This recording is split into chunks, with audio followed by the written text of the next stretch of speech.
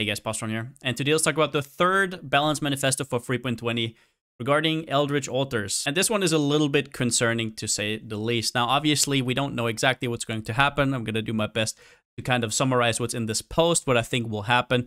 But this time they give a few more examples than they usually do, maybe because of the criticism that their last manifestos needed a Q&A afterwards. But let's get into it. Now, let's at least start off on a positive note here. There's going to be less bad rewards, which means they basically removed some of the less desirable outcomes, which are going to be gems, influenced items, unique items. Gems and maps in general, which on first glance is pretty nice, right? Because stuff like map currency, divination cards can be pretty lucrative.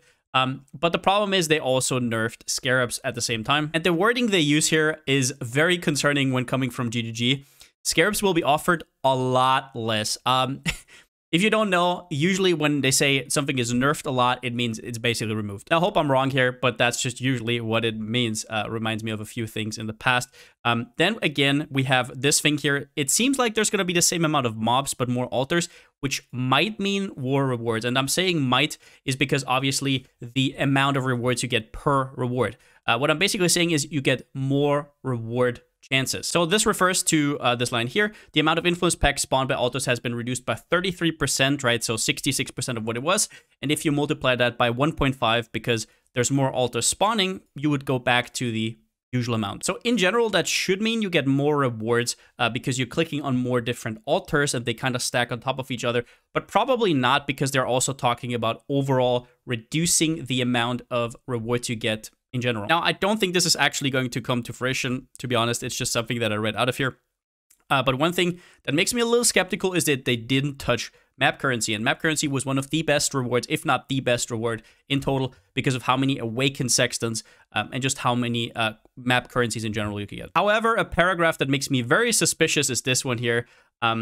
Basically, altars will not give you generic rewards anymore. It will actually say what it has. So that means, for example, instead of having map boss drops free currency items, you'll now see map boss drops free Val orbs. And I'm pretty sure that's just their way of saying we're going to rebalance those rewards. For example, you'll see a lot less awakened sextants, which I think overall will be a huge problem. Now, one thing with these rewards being easier distinguishable, as I just said, also means that you have to think more during the map. For you, this might just be an upside, but usually the way I like to play is I don't like to think all the time.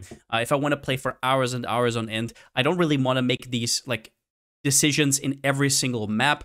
However, even if you are somebody who likes to do that, we still have the betrayal problem, which I coined after the problem that kind of came up ever since betrayal was in the game, which is you want to interact with something, but the time does not stop around you. So things are just jumping at you while you're trying to make a decision, which is pretty damn annoying. Overall, probably not a big deal, just something I kind of had to think about here, because usually those are league mechanics I hate.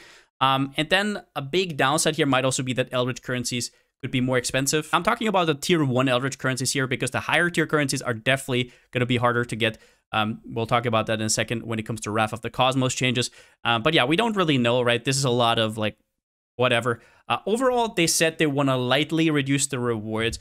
My initial feeling here is that we're going to see quite a bit of a difference, which I think might be a problem because while altars, in my opinion, were too strong compared to other ways of making currency, that's not really a good reason because I feel like a lot of the currency that other methods had were kind of stripped away. There was always things that you could do, but altars were just so strong that they were in every single strat, but that didn't make any strat OP. So what does that mean? That usually means that altars were too strong, but if you don't compensate on other ends, it's going to be pretty bad. I was talking about some other random things that were introduced here that are pretty important to know. They tried to increase the boss rewards in general. So boss rushing was a thing. You get to the boss, you kill the boss, and then the boss options are not there anymore, which is usually good because the other two options were simply better. And don't get me wrong, this could work out, it could not work out. I can't really say much at this point. Something that rubbed me a little bit the wrong way, though, is this sentence here.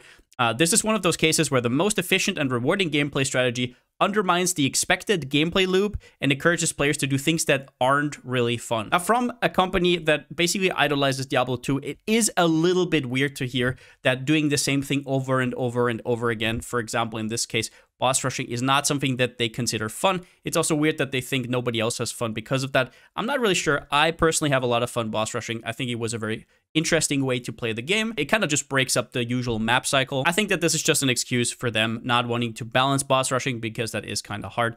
It can be overly rewarding, sure. So I have no idea how they're going to balance this. It might be trash, it might be good. We don't know exactly. One more thing that we do know is that they want to make Maven a little bit more interesting. In specific Maven invitations, because what they wanted to do is that altars get worse and Maven invitations get better, so you have more incentive to actually pick the Maven invitation beacon. And I'm not sure this will help as much as they think it does, but basically Maven witness bosses have a chance to drop an Awaken gem, and this includes also the ones that usually only Maven can drop. A pretty big problem I have with this is that Awaken gems are usually not something we need that many of in the economy. Some of these gems usually fall off like an absolute brick. Like these used to be chase items, and now we're looking at most of them being like, I don't know, the chase ones being like 100, 150 chaos, because they're already so devalued. So I don't really know. Even if they drop quite often, that means they just get even more devalued. I'm not really sure this is going to close the gap, even if altars are worse now. So I think Maven invitations might still have to sit this one out for League. And we have some good news, which is we get a 3-to-1 Scarab recipe. Finally, we can upgrade those Rusteds. We also get an upgrade button in the stash tab. So if you don't have a fragment stash tab, it might be worth now. Now, I think they also, so they also said this here, that Rusted Scarabs are now in the core drop pool, which is going to be really nice. The devaluation of Rusted Scarabs was only bad because there was no 3-to-1 recipe. So overall, Gilded Scarabs should be a lot more affordable now. Unless they actually drop really, really infrequently. And then we have the problem that the altars just got nerfed. Then we have a rework of Wrath of the Cosmos. Now, Wrath of the Cosmos was a really strong keystone that basically rewarded you for being tanky. However, what they figured out would actually happen most of the time is that people would just completely suicide their maps, which is true, right? If the reward is too big, then people will actually just suicide for the reward no matter what, because you're on softcore, and that will lead to very weird gameplay. Now, what they basically changed this one to is it's a lot more similar to the other keystone now. It's basically a reverse. Each altar now has 50% chance for an additional upside. Altars with an additional upside will have the downside effect increased by 100%. And this one here is Eldritch altars have an additional downside, but 50% increased effect of upside. So it's basically just like Mirrored, which I think is a fine idea in general, having a dynamic where one is not stronger than the other, otherwise it's a little bit awkward. Which feeds me into my next point. A huge nerf to these keystones is that you can now not use both keystones anymore. It's basically like, I guess it's intended to, like it was, I don't know, you can only use Eldritch Gaze if you have Eldritch Influence, and you can only use Wrath of the Cosmos if you have Searing Exarch Influence. And that is actually pretty insane of a nerf. And I just want to get your attention to this sentence right here. Just to explicitly call a spade, this is a nerf to how much you can scale your rewards from these keystones. If you were one of the subset of players who were taking both keystones in the past. I just had to quickly Google what subset actually means, right? Because I could just be misunderstanding here. But yeah, I had to Google it, and it does actually mean a portion and a division. Whereas I would say mostly everybody, right? Not a subset, in late game was using both keystones. Now, sure, if you just started out, you're probably not going to take Wrath of the Cosmos right away. But let's be real. In end game, this is going to be a huge nerf. Let's talk about my conclusion and my thoughts on this, kind of like connecting the dots. This sounds a lot more like a rough nerf and not like they say a light nerf, which is really annoying because the Maven influence buffs did not really compensate enough, in my opinion. Just throwing in more Awaken gems is not going to make anything better. It's just going to devalue them. It could obviously be nice for League Start. You can get your gems earlier, but realistically, this will not really make an impact, and Maven Influence will still be extremely weak.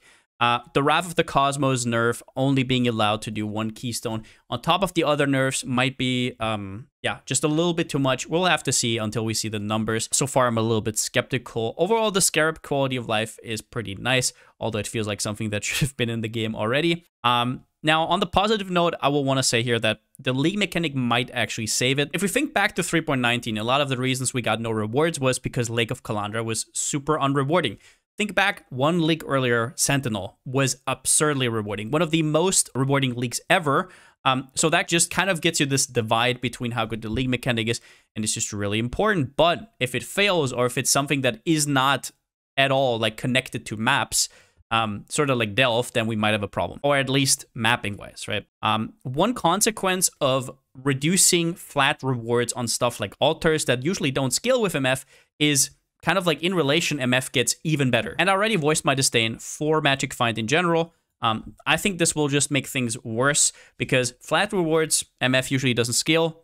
Well, if there is less flat rewards, there's less incentive not to go MF, right? So that could also be a problem.